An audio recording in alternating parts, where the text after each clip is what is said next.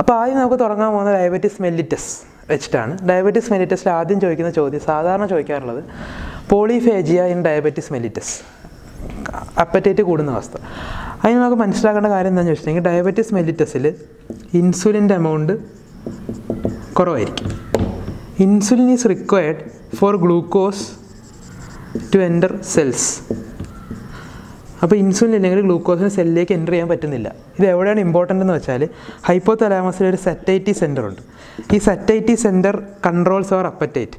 Satiety centre stimulate ആയാൽ അത് feeding സെൻറ്ററിനെ activation കുറയ്ക്കും. അപ്പോൾ കഴിക്കാനുള്ള ഇത് കുറച്ചിട്ട് നമുക്ക് സറ്റൈറ്റി കിട്ടും. ഈ സറ്റൈറ്റി സെൻറ്റർ ആക്ടിവേറ്റ് ആവണമെങ്കിൽ glucose should enter the cells of satiety centre.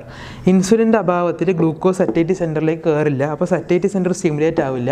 അപ്പോൾ ഫീഡിങ് സെൻറ്ററിനെ ഇനാക്ടിവേറ്റ് ചെയ്യാൻ പറ്റില്ല. അപ്പോൾ increased apatite. That is A reason for പോളിഫേജിയ in diabetes mellitus. Next important ആയിട്ടുള്ള ക്വസ്റ്റ്യൻ എന്താണെന്ന് ചോദിച്ചിട്ടുണ്ടെങ്കിൽ പോളിയൂറിയ ഇൻ ഡയബറ്റിസ് മെല്ലിറ്റസ്. അപ്പോൾ ഡയബറ്റിസ് മെല്ലിറ്റസിൽ എന്താ പറ്റുമെന്ന് വെച്ചിട്ടുണ്ടെങ്കിൽ ബ്ലഡിലുണ്ടാവുന്ന ഗ്ലൂക്കോസ് ബ്ലഡിൻ്റെ ത്രഷോൾഡ് കൂടി അവസാനം യൂറിനിലേക്ക് ഗ്ലൂക്കോസ് എത്തും. നമുക്കറിയാം ബ്ലഡിൻ്റെ ഫിൽട്രേഷൻ ഒരു പരിധി വരെ ഗ്ലൂക്കോസ് എത്ര പ്രസൻറ്റ് ചെയ്താലും യൂറിനിലേക്ക് കിഡ്നി കടത്തി വിടാറില്ല.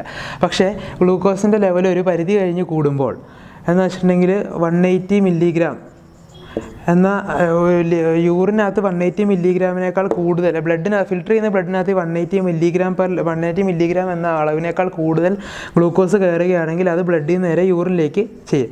ഈ ഗ്ലൂക്കോസിന് ഒരു ഓസ്മോളാരിറ്റി ഉണ്ട്. അപ്പോൾ അതുകൊണ്ട് ഗ്ലൂക്കോസ് വെള്ളത്തിലേക്ക് ബ്ലഡിൽ നിന്ന് യൂറിനിലേക്ക് കയറുമ്പോൾ ആ ഓസ്മോട്ടിക് പുള്ള് കാരണം more amount of water will also enter the renal tubules and will get excreted out, therefore resulting in polyurea in diabetes mellitus. അപ്പോൾ രണ്ട് ഇമ്പോർട്ടൻ്റ് ആയിട്ടുള്ള physiological ബേസാണ് പോളിഫേജിയ in diabetes mellitus and polyurea in diabetes mellitus.